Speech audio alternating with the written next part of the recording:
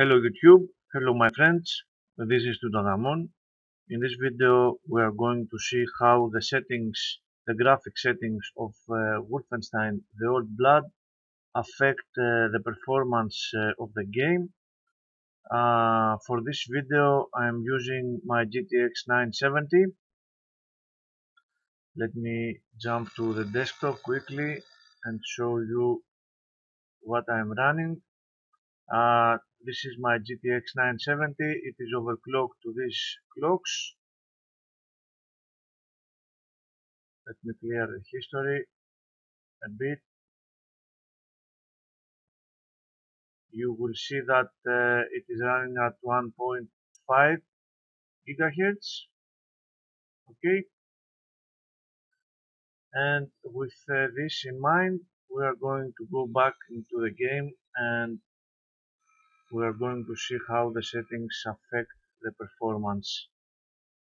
I'm using the Ultra preset at this point, 1080p resolution,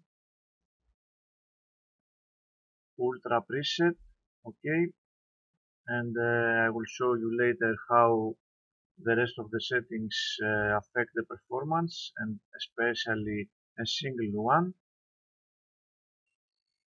Now, as you can see, I am very early in the game, and in exactly this position with ultra settings,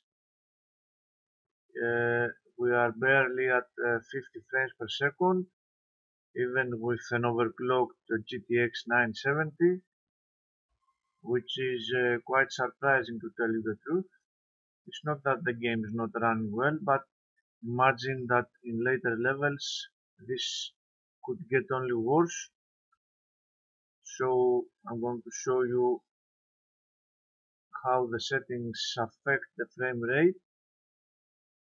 I'm going to go to the last settings first, and I'm going to disable them by 3 so we do not waste too much time. Remember that each time you change a setting, you have to go all the way up and click the apply button, which is here, because if you don't, the settings do not apply. So with these 3 settings that we disabled, the frame rate did get a little better, but still, as you can see, it is around 50 frames per second, which is not ideal. So let's go and reduce some more stuff. As you can see, these settings have remained disabled. I'm not going to reduce the screen space reflection, they are already at medium. Let's reduce the radial blur, yes, the God ray quality and the depth of field, and of course apply. Great.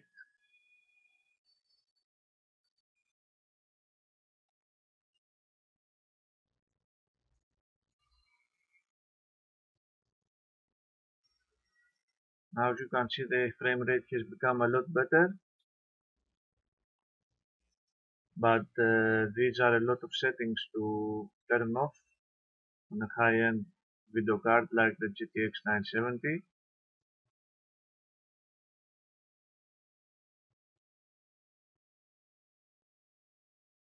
So I'm going to show you the easy setting that you have to reduce.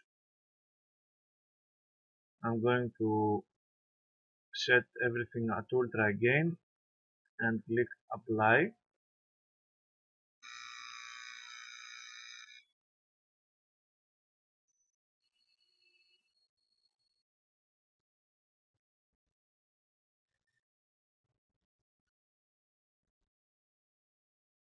Okay, we are back into the 50s, and let me show you exactly which setting does the most damage.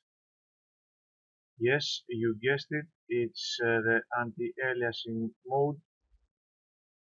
which is at 8 times. All you have to do is set it to 4 times, click apply. Everything else will be at its ultra setting. Now as you can see, the game is running perfectly. There is no problem with the frame rate anymore. There are some drops, okay, but still it's at 60 frames per second most of the time, as you can see. So there you have it, my friends. If you want to take a look at these settings yourselves and tell me how your system fares. Thank you very much for watching and take care.